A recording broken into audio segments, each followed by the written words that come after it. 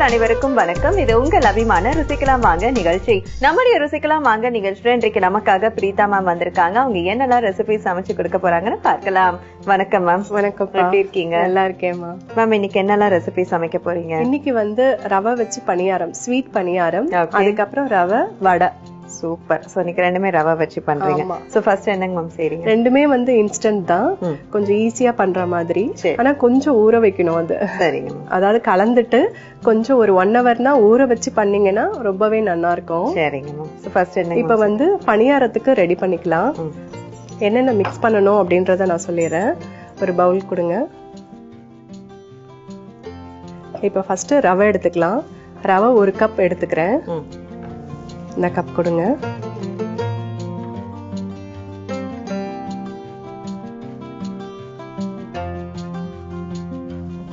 ஒரு கப் ரவை எடுத்துக்கிறேன். இந்த 1 கப் ரவைக்கு இந்த கப்பாலேயே உங்களுக்கு மைதா எடுக்கணும். சரி.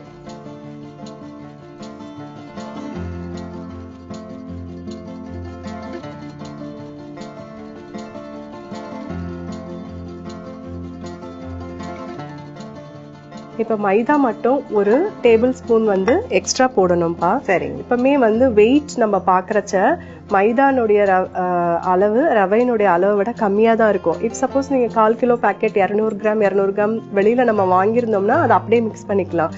நம்ம இது அளக்கும் போது கண்டிப்பா உங்களுக்கு மாவு கொஞ்சம் கம்மியா தான் இருக்கும். அதுக்கு எக்ஸ்ட்ராவா நான் வச்சிருக்கேன்.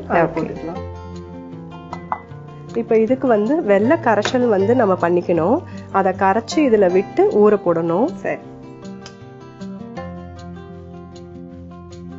வெல்லம் கொடுங்க. எல்லாம் சரி விகிதம் தான் இது. சரி. மூழ்கிற அளவு தண்ணி வச்சுக்கலாம். இது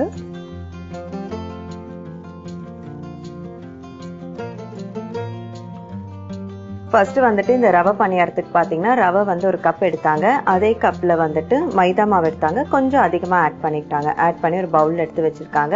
அண்ட் எந்த கப்ல அளக்குறாங்களோ அதே கப்ல வெல்லம் எடுத்து வெல்லம் மூழ்கிற அளவுக்கு தண்ணி ஊத்தி வச்சிருக்காங்க. வெல்லம் கரைஞ்சி இப்ப வெல்லம் கரைஞ்சிருத்துப்பா. ஓகே. இது பாகுலாம் எடுக்க வேண்டாம். ஜஸ்ட் இப்ப வெடிகட்டி வச்சிருக்கேன்.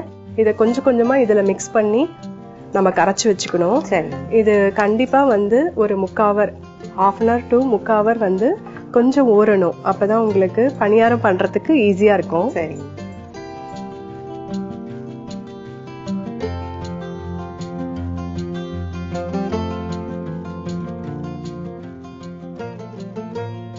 வெள்ளை பாகு ரெடியானதும் ஏற்கனவே அளந்து வச்சிருந்தாங்க இல்லையா மைதா மாவும் ரவையும், அந்த பவுல்ல அந்த வடிகட்டின வெள்ளை பாகை ஊத்தி மிக்ஸ் பண்றாங்க.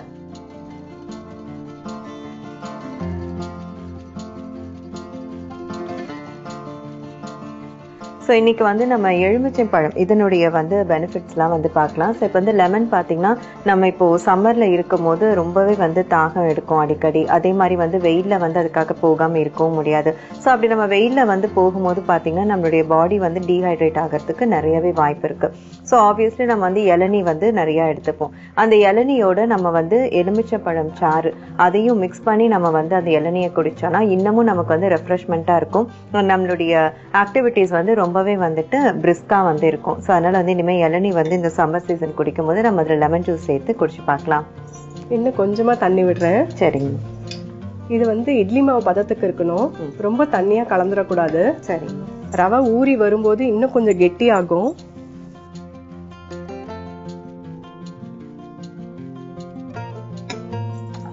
இது பணியார கல்லுலயும் நம்ம விட்டு எடுத்து சாப்பிடலாம். அப்படி இல்லைன்னா எண்ணெயில விட்டு எடுத்து சாப்பிடலாம். இது நார்மலா பாத்தீங்கன்னா இந்த செட்டிநாடு ஸ்டைல்ல சுகர் போட்டு பண்ணுவாங்க. ஸோ சுகர் நிறைய பேர் இப்ப அவாய்ட் பண்றதுனால நான் வெல்லம் போட்டு இப்போ பண்ணி காமிக்கிறேன். சுகர் போட்டு பண்றதா இருந்தா 1 hour சாலிடா நீங்க ஊற போடணும். அப்பதான் உங்களுக்கு அந்த கிறிஸ்பினஸ் அப்புறம் அந்த கலர் கொடுக்கும். இல்லாட்டி வெள்ளை அப்ப மாதிரிதான் இருக்கும். ஓகே. ஸோ இது நீங்க ரவையும் மைதாவும் தான் மெயின் பேஸா எடுத்திருக்கீங்க. ஸோ மைதாக்கு பதிலாக நம்ம வேற ஏதாவது ஆட் பண்ணிக்கலாங்க? கண்டிப்பா கோதுமை மாவு ஆட் பண்ணிக்கலாம். சரி. நீங்க மில்லட்ல கூட பண்ணி சாப்பிடலாம். இப்ப ரெடிமேட் மில்லட் மாவுங்க நிறைய விக்கிறது. சோ அந்த மில்லட்ல கூட நீங்க பண்ணலாம். ஓகே. இப்போ இது பாத்தீங்கன்னா இந்த கன்சிஸ்டன்சில நான் ஊற போட்டிருக்கேன். சரிங்க. இது நல்லா ஊறட்டும் ஒரு 1/2 an hourக்கு. இது வந்து ஊறட்டும்பா. நான் வந்து ஒரு 40 minutes வந்து ஊற வச்சிருக்கேன். ஓகே. சோ இந்த மாவு நம்ம இப்ப எடுத்துக்கலாம்.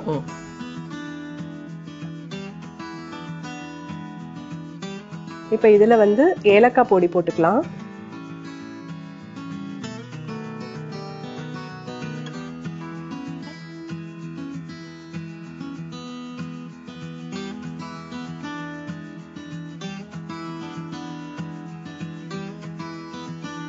இப்ப இது எண்ணெய் காஞ்சின்னு இருக்கு. ஓகே. இப்ப இது ரெடி ஆயிடுத்து. இப்ப எண்ணெயில விடலாம் நம்ம. ஓகே. இது வந்து ஒண்ணா தான் விட முடியும். அடியில வந்து தங்கிடும் இது.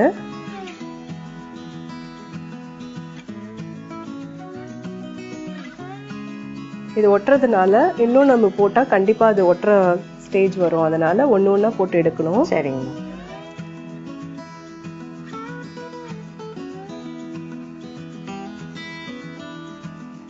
ஸோ ஊற வச்ச மாவை வந்துட்டு நல்லா காஞ்சிருக்கிற எண்ணெயில வந்து ஊற்றி பணியாரம் மாதிரி எடுக்கிறாங்க. ஸோ அது வந்து நீங்க சொன்ன மாதிரி பணியார கல்லுலையும் போட்டு எடுத்துடலாம். பணியாரம் அந்த இப்போ மோல்டு அது விற்கிறது இல்லையா, ஸோ அதுல போட்டு கூட நம்ம எடுத்துக்கலாம். ஓகே. ஆனா இந்த மாதிரி இன்ஸ்டன்டா நம்ம பண்றோம் இல்லையா, இதை வந்து கொஞ்சம் எண்ணெயில பொரிச்சு எடுத்தோம்னா டேஸ்ட் கொஞ்சம் டிஃபர் ஆகும். இப்போ இது ரெடி ஆயிடுது. சரிங்க. கொஞ்சம் ஊறுனா உங்களுக்கு நல்லா எழும்பி வரும்பா. இது ரவை போட்டிருக்கிறதுனால கண்டிப்பா கொஞ்சம் ஊற போடணும். ஓகே. ஸோ வீட்ல ஃபங்க்ஷன் அப்பெல்லாம் எல்லாரையும் வந்து ஊத்த சொல்லுவாங்க. யார் ஊத்துறது எழும்பி வருது அப்படின்னு பார்க்கலான்னு.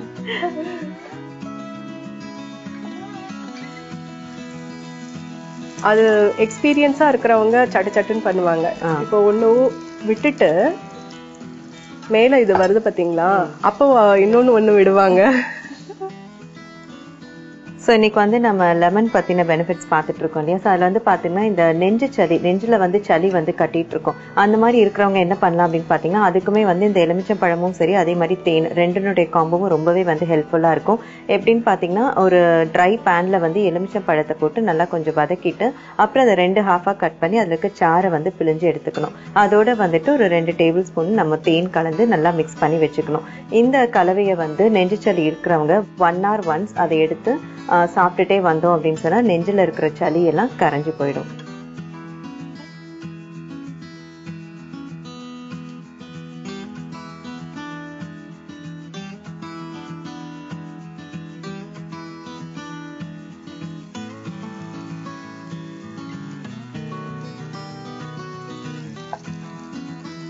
இதை ஃபர்ஸ்ட் வந்து கொஞ்சம் நல்லா எண்ணெய் காயறதுக்கு நம்ம கொஞ்சம் அதிகமா ஃப்ளேம் வச்சேன். அப்புறம் மீடியம் ஃப்ளேம்ல வச்சுதான் நம்ம வந்து சமைக்கணும்.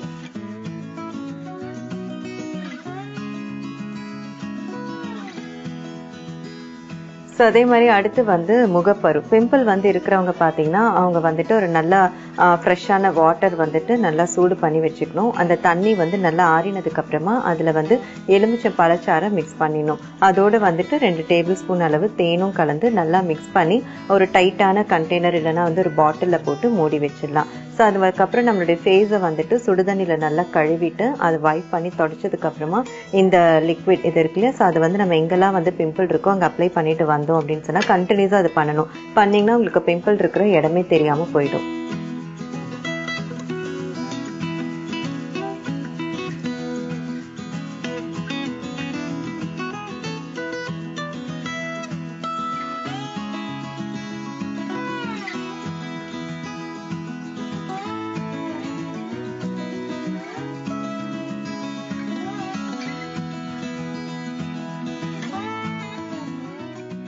இந்த ரவை பணியாரம் பார்த்தீங்கன்னா ரொம்ப ஈஸியான ப்ராசஸ் தான். ஒரே அளவு வந்துட்டு ரவையும் கொஞ்சம் கூடுதலாக வந்து மைதாவும் எடுத்துக்கிட்டாங்க. மைதாக்கு பதிலாக வந்து கோதுமை மாவு இல்லைன்னா மில்லட்ஸ் கூட ஆட் பண்ணிக்கலாம் அப்படின்னு சொன்னாங்க. ஸோ அதே மாதிரி வெள்ளை பாகு ரெடி பண்ணதும் அதையும் வந்து அந்த மாவில் சேர்த்து ஒரு 45 minutesலேருந்து 1 hour வரைக்கும் ஊற வச்சுட்டு அந்த மாவை நல்லா வந்து காஞ்சிருக்கிற எண்ணெயில் போட்டு இப்போ பொரிச்சு எடுக்கிறாங்க. இப்போ இது ரெடி ஆயிடுத்து. வடை பண்ணிக்கலாம் நம்ம. சரிங்க. ஒரு பவுல் கொடுங்க. இப்போ 1 கப் வந்து ரவை எடுத்துக்க போறேன். அதுல வந்து பாத்தீங்கன்னா ஒரு 1/4 கப் வந்து அரிசி மாவு எடுத்துக்க போறேன்ப்பா. நான் வேற எதுவும் வந்து நான் எந்த மாவும் நான் வந்து போட போறது இல்ல. இதுலயே வந்து ரெடிமேடா நம்ம பண்ண போறோம்.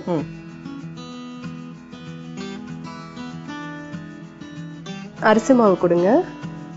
இதுல 1 கப் ரவை எடுத்திருக்கேன்ப்பா.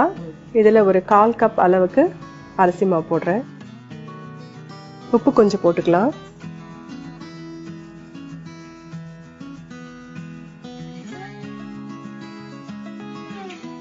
தயிர் இதுல விட்டு மிக்ஸ் பண்ணி ஒரு 1/2 hour வந்து நம்ம ஊற போடணும். ஊற போட்டாதான் உங்களுக்கு நல்லா அந்த வடை பண்றதுக்கு ஈஸியா இருக்கும்.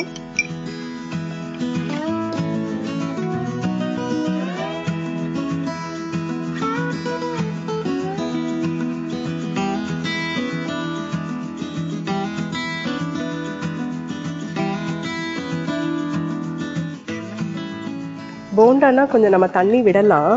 பட் இது வந்து வடைன்றதுனால நீங்க இந்த அளவுக்கு தான் நீங்க அப்படியே ஊற போடணும். ரொம்ப தண்ணி விட்டுறக்கூடாது.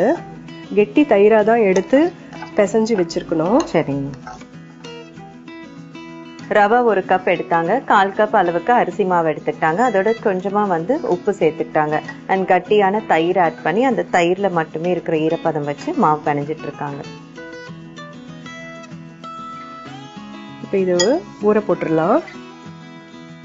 எவ்வளவு நேரங்க மேம் ஊறலாம்? இது ஒரு 1/2 hour ஊறட்டும். சரிங்க. அடுத்து இது ஊறி இருக்கும்பா. இதுல வடை தட்டிடலாம். சரி.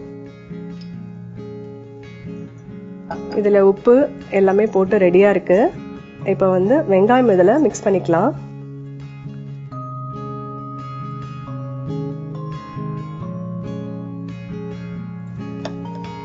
பச்சை மிளகாய்,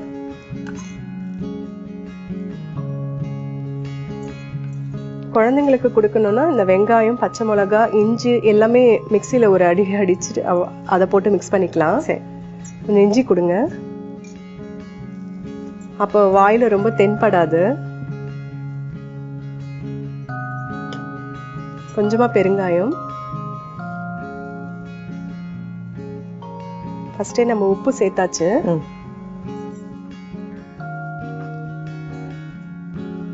கொஞ்சமா தண்ணி தெளிச்சு இப்ப வடை பதத்துக்கு நம்ம இப்ப வாத்து எடுக்க வேண்டியதுதான். சரி.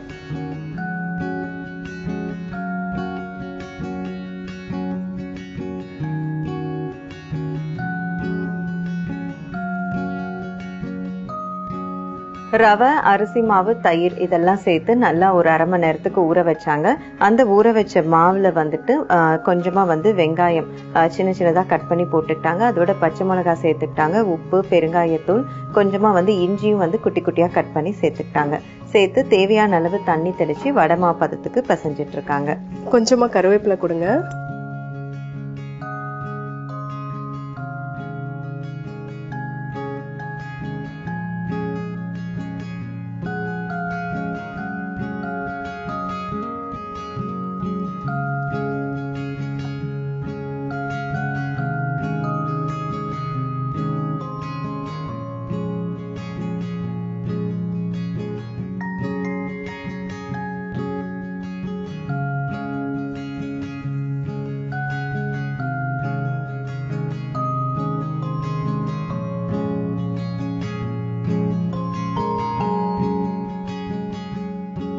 ஊற வச்ச மாவுல வந்துட்டு இஞ்சி, வெங்காயம், கருவேப்பிலை, பச்சை மிளகாய் இதெல்லாம் சேர்த்து நல்லா வடை மாவு பதத்துக்கு பிசைஞ்சு அது காஞ்சிருக்கிற எண்ணெயில போட்டு பொரிச்சு எடுக்கிறாங்க.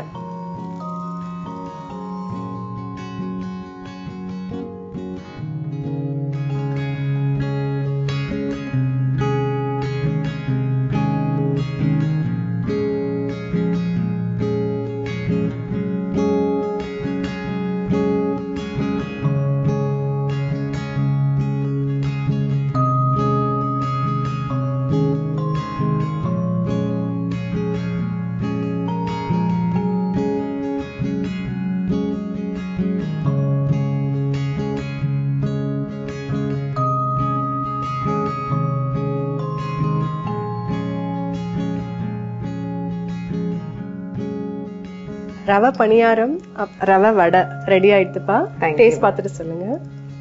சோ இன்னைக்கு பிரீதா மேம் நமக்காக ரவை வந்து மெயின் கோர்ஸா வச்சு அதுல வந்து பணியாரமும் அண்ட் ரவை வடையும் செஞ்சு கொடுத்திருக்காங்க. இதனுடைய சுவையெல்லாம் எப்படி இருக்குன்னு பார்க்கலாம். சோ ஃபர்ஸ்ட் ஸ்வீட்ல இருந்து ஆரம்பிச்சிடலாம்.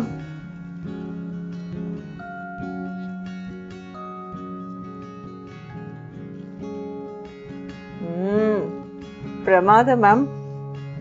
ரொம்ப ரொம்ப சிம்பிளா 2-3 இன்கிரிடியன்ட் வச்சு பிரமாதமா செஞ்சுட்டீங்க.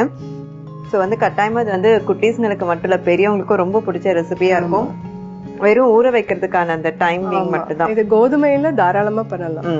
நீங்க சொன்ன மாதிரி சுகருக்கு பதிலா ஐ திங்க் வெல்லம் வந்து இன்னும் கொஞ்சம் ஹைலைட்டா இருக்கு. டேஸ்ட் ரொம்ப பிரமாதமா இருக்கு.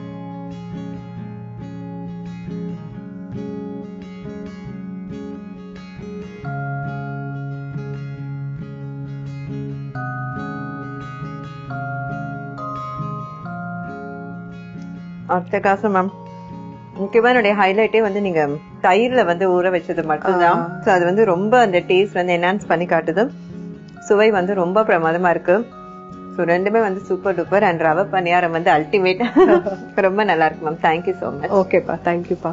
ரவை பணியாரம் செய்வதற்கு தேவையான பொருட்கள்: ரவை, மைதா, வெல்லம், ஏலக்காய் தூள், எண்ணெய்.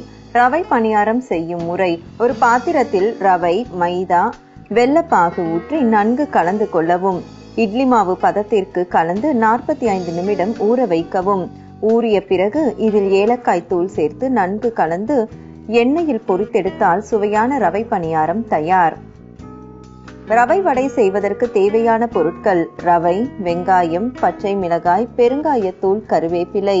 ரவை வடை செய்யும் முறை: ஒரு பாத்திரத்தில் ரவை, அரிசி மாவு, உப்பு, தயிர் சேர்த்து நன்கு பிசைந்து அரை மணி நேரம் ஊற வைக்கவும். ஊறிய பிறகு தேவையான அளவு வெங்காயம், பச்சை மிளகாய், இஞ்சி, பெருங்காயத்தூள், கருவேப்பிலை சேர்த்து வடைமாவு பதத்திற்கு பிசைந்து வடை போல் தட்டி எண்ணெயில் பொரித்தெடுத்தால் சுவையான ரவை வடை தயார். சரி நேர்களே, இன்றைக்கு பிரீதா மேம் ரவையை வச்சு 2 அற்புதமான ரெசிபிஸ் நமக்காக சமைச்சு கொடுத்திருக்காங்க. அதுவும் ரொம்ப குயிக்கா செஞ்சு கொடுத்தாங்க. நீங்களும் கட்டாயம் ட்ரை பண்ணி பாருங்க. மீண்டும் அடுத்த நிகழ்ச்சியில் உங்கள் அனைவரையும் சந்திக்கிறோம். நன்றி, வணக்கம்.